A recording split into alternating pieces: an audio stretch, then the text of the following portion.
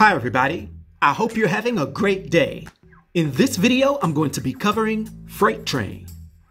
He made his first appearance in Outsiders, Volume 4, Issue number 30, that was released in July of 2010. He's also gone by the alias Cecil, although his real name is Eric Moran. And he's a Canadian-born anti-hero that has variable height and weight, and he has brown eyes and black hair, while also having a metallic reddish-looking skin whenever his power is activated. Now, all of Freight Train's powers are based off of his ability to absorb and store kinetic energy. The more of this energy that he absorbs, the larger his size and density gets.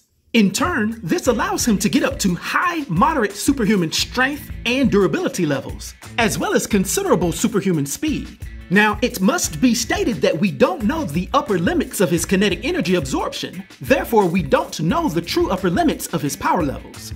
Now, just like several other very unique cases during the Bloodlines storyline, Cecil was one of the few that were bitten by the alien parasites who actually survived, and instead developed amazing superhuman powers, becoming one of this new breed of metahumans called New Bloods. Now, as Freight Train, he would quickly learn that he could use his powers to get paid. And it just so happened that his sketchy personality didn't prevent him from hurting people whenever he needed to get his way.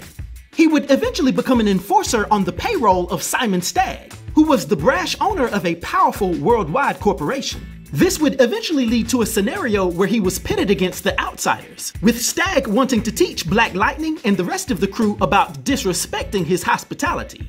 Ultimately, this would be a short-lived skirmish, and Freight Train would actually end up helping the Outsiders stop a rampaging creature several hours later.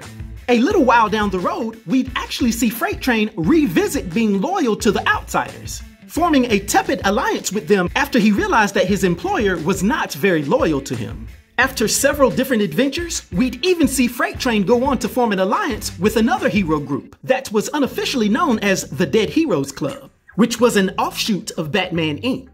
Yet whether he's running solo or with a band of others, we won't see Freight Train stray too far off the track of his own interest. Now, for his powers and abilities and his influence on the DC universe, for my 1 to 10 rating, I'll give Freight Train a rating of 6, which is an expert rating. I hope everyone enjoyed this video. I'll talk to you next time. Be sure to like, subscribe, and join the new Sage.